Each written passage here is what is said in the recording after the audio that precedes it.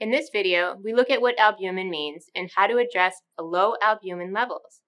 Albumin is a protein produced by the liver and is essential for maintaining various bodily functions. It is a crucial blood protein that helps maintain fluid balance in the body. It acts as a carrier for hormones, vitamins, and medications, ensuring their effective transport.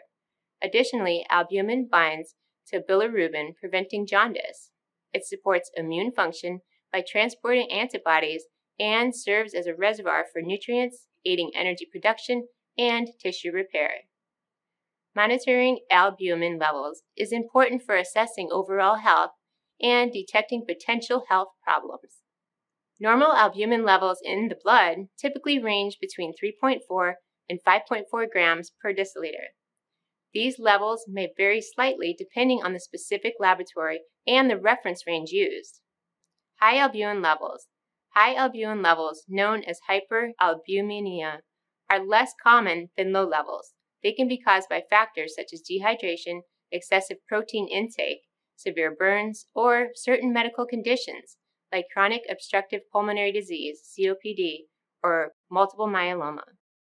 High albumin levels are usually asymptomatic and often detected incidentally during routine blood tests. Low albumin levels. Hypoalbuminemia.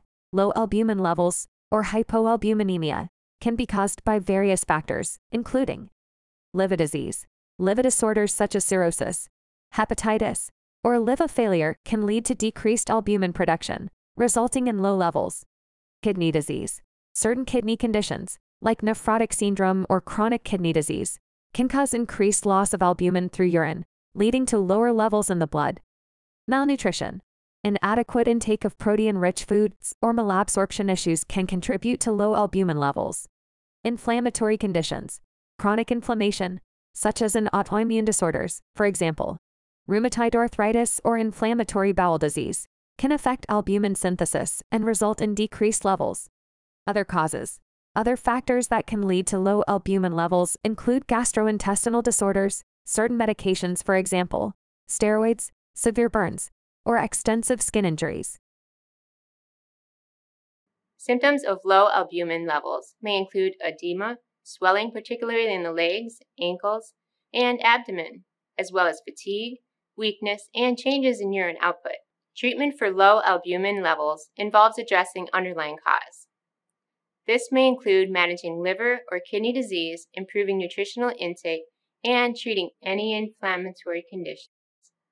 In severe cases, intravenous albumin infusions may be administered to restore adequate levels in the blood. It's important to note that albumin levels should be interpreted in conjunction with other blood tests and under the guidance of a healthcare professional. They will evaluate the individual's medical history, symptoms, and other relevant factors to provide an accurate diagnosis and recommend appropriate treatment.